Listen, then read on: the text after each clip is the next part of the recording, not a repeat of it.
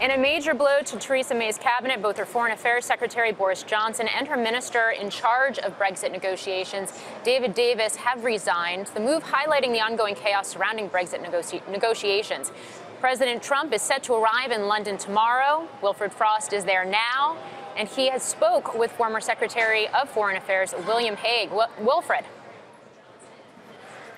Hey, Morgan, yes, indeed. And we, in fact, started by talking about NATO, of course, the NATO meeting taking place at the moment. And I asked Lord Hague whether President Trump had a point in calling out Germany's commitment to NATO.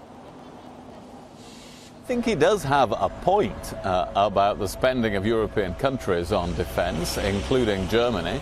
And of course, it was agreed at the NATO summit in Wales 4 years ago that NATO countries would aim to spend 2% of their GDP on defence. Only 4 of them do so far, including here in the UK. 8 of them are about to do so.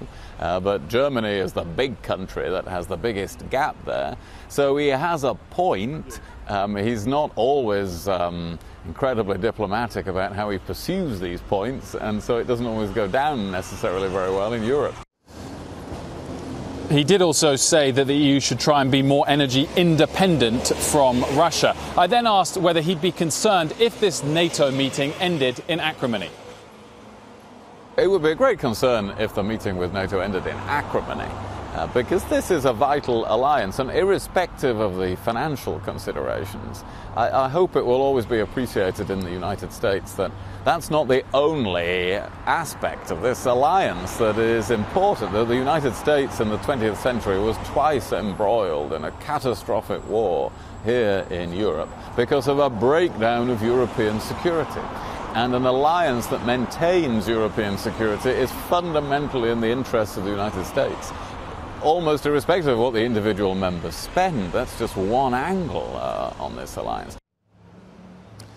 Much more to come from this interview in Power Lunch and Closing Bell, including the fact that he thinks Brexit is now less likely following Boris Johnson's resignation, that it would be, quote, a great mistake to change the occupant of 10 Downing Street, Theresa May, of course, and his belief that Italy will one day leave the euro. Guys?